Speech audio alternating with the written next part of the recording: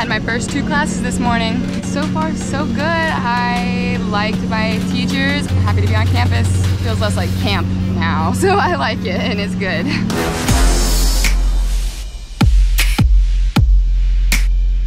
It's been really good. I'm a transfer student, so it's been a great experience so far. Great people, great experiences. It's pretty easy to get around. And I did like a few walk-arounds before the class started. It is my final semester. Just getting back into the normal swing of things, I guess. It's nice. I'm excited though to get into the real world though. A little nervous because it's my last first day of school. It's a little sad because you think back to all your previous first days and the nerves, the excitement, meeting all your teachers, seeing your classmates. But at the end of the day, I'm entering a new chapter in my life and I'm excited to see what comes next. First day of classes for fall 2022.